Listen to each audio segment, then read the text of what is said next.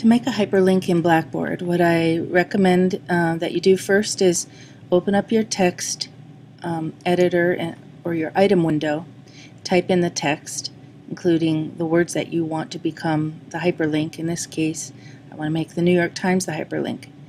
Then I recommend opening up the New York Times website first and copying the address there. So I'm going to open up a new tab, type in. Now that I have the New York Times website open, I'm going to highlight that and copy it. And the reason is that sometimes when you type in something, it bounces to a slightly different address. I usually just always open up the website that I want to link to, copy the address from the address bar, which I'm doing now, and then go back to Blackboard. I'm going to highlight the words that I want to become the hyperlink, highlight them, and then this little globe icon stands for hyperlink.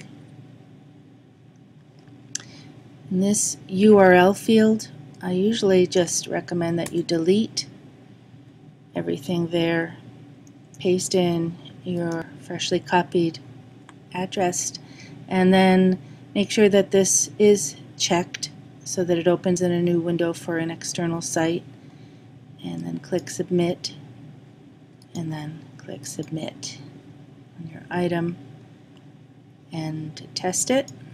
Make sure that it opens up the website, and you're done.